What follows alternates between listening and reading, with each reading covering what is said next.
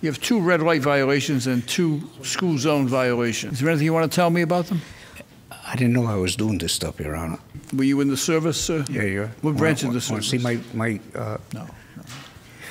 What branch? What Army, branch? Your Honor. Yeah. And where did you serve?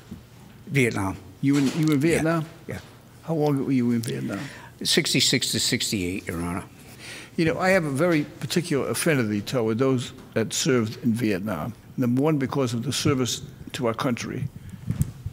And number 2, because of the way they were treated when they came home. I'm not looking for anything special as far as my military service, Your Honor. You didn't bring it up, I brought it up. Okay.